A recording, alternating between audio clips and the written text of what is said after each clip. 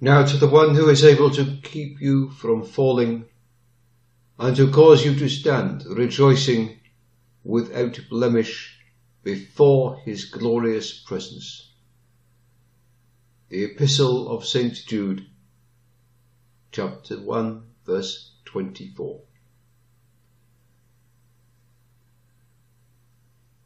In some sense, the path to heaven is very safe.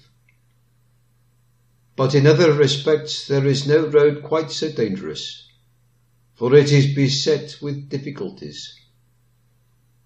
One false step, and how easy it is to take that, if grace be absent, and down we will go.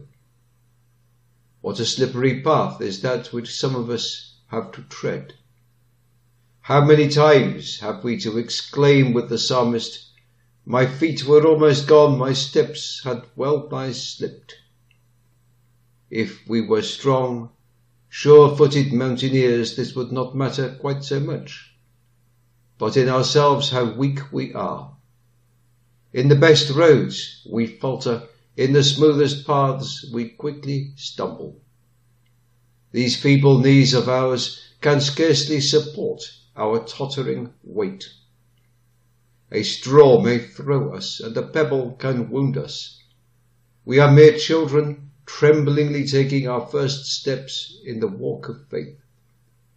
Our Heavenly Father holds us by the arms, lest we be down. If we are kept from falling, how must we bless the patient power that watches over us day by day? Think how prone we are to sin, how apt to choose danger, how strong our tendency to cast ourselves down. And these reflections will make us sing more sweetly than we have ever done before. Glory be to him who is able to keep us from falling. We have many foes who try to push us down.